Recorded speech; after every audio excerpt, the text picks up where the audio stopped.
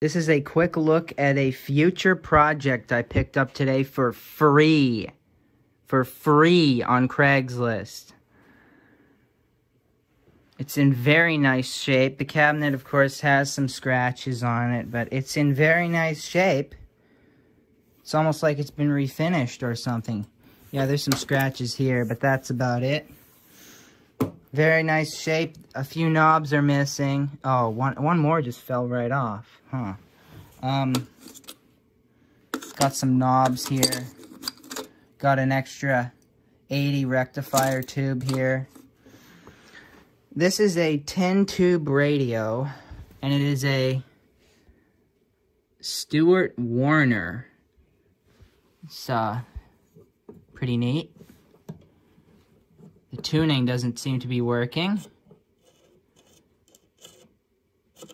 Don't know what that maybe that's power and volume. Don't know what this is.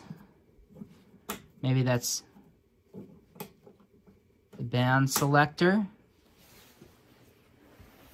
It has these really neat looking feet on it, and this like Art Deco flavored vintage look. And in the back, all the tubes are there, which is very nice because some of these old tubes can be very expensive.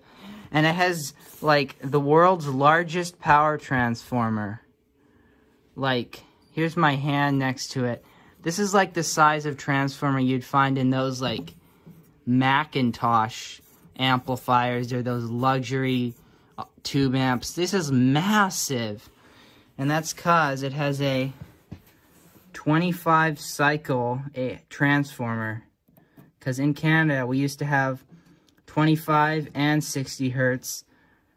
Yeah, some places had 25 hertz AC, which is just really weird, but that's why the transformer is so big. Yeah, this thing has 10 tubes with these metal shields on them, which is pretty neat. And it's a Stewart Warner model R179. So, it has had work done on it. As you can see in here, someone has spliced the speaker wires right here with wire nuts. So, and some tape. So, yeah, that's... I hope the speaker is still good, but if it's not, I have plenty of replacements in my parts stash. That's about it. I'm not going to work on this or anything, not until I finish up this and this little amp I've been building. But once I'm finished on those, I will get to work on this. I'm also going to get rid of this. I had been filming a video on this, but it's not going to come out or anything. It was kind of a failure. I don't have a CRT tester, but I'm fairly certain that this thing is finished. It did make a picture, but it was not good. And I'm just not motivated to work on it. I'm just not motivated to work on this thing.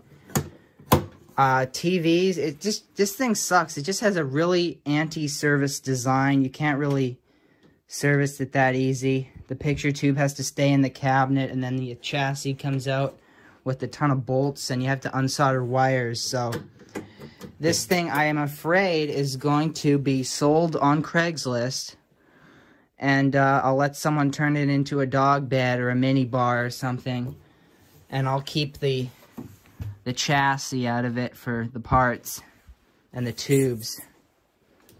But anyway, here's this thing.